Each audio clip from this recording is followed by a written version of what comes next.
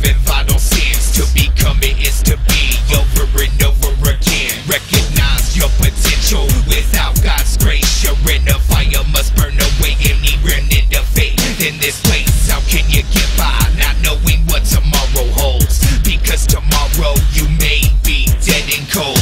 You have to have pride to know that you're gonna survive, and so this sin is vital to your life.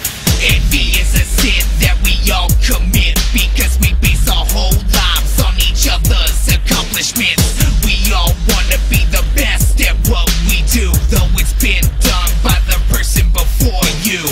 We take examples of each other's success and try to do it even better, so in turn we are envious. You have to envy to build up your own goals and take control, because death is inevitable. Gluttony is to consume more than you need, but life is worthless without a taste of everything. To drink forth from this vital sin is to be truly grateful of everything that life gives. To not indulge is to not live life, and you only live it once. I suggest that you live it right. We're all gluttonous, it's not a punishment, it's a gift. Take advantage while you have the chance. Lust is the craving for bodily pleasure. The pressure of ejaculation is a feeling that cannot be measured. To love is to fuck is to live, and to come is to die, but to die is the focus. To release everything in that single moment, the build up till no longer you can't control it. This sin is vital, cause without it, where would you be? You'd be nothing more than a simple seed.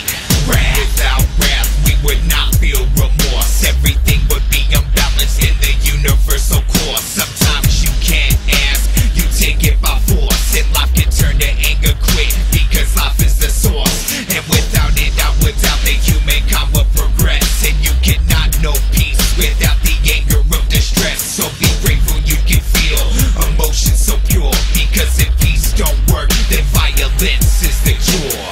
Greed. Without greed, we could not exist. We would use the earth up, and our wills would not persist. What could we want if we had everything? Life is half survival, the other half is wanting and yearning for a better life. And so you gotta be greedy sometimes just to get by.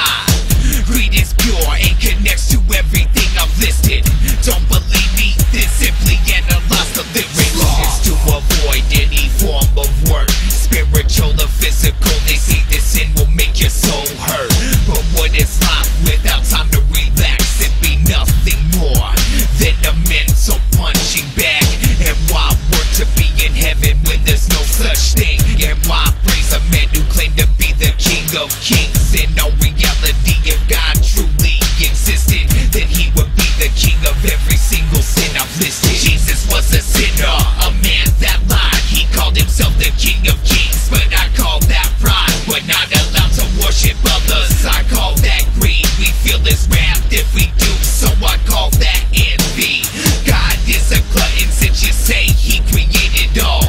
He gave us genitalia stemming from his lustful thoughts, and I have now disproved the king of men, and on his head should be placed